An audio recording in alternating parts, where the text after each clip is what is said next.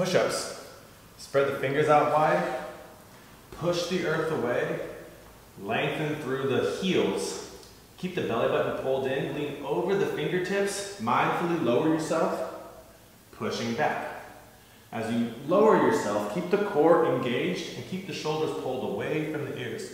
Common mistakes we see with push-ups: too much shoulder by the ear and then dumping into the small of the back. If that's you, take the knees down to the ground, posteriorly tilt the pelvis underneath you, spread the fingers out wide, and lean over the fingertips as you mindfully lower yourself down and push up. Now, if we can't do a kneeling push-up, we slowly lower, and then we just warm it on back and focus on pulling the shoulders away, squeezing the muscles in the arms and the core, mindfully taking ourselves down.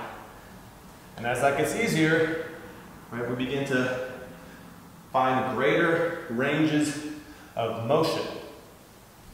Having the arms close to the body is going to get more tricep involved, where if you have the hands wider in a push-up, you'll be getting more pec and shoulder activation. So find the variation that feels best for you, that allows the shoulders to stay away from the ears, protecting the wrist, the shoulder, and the neck.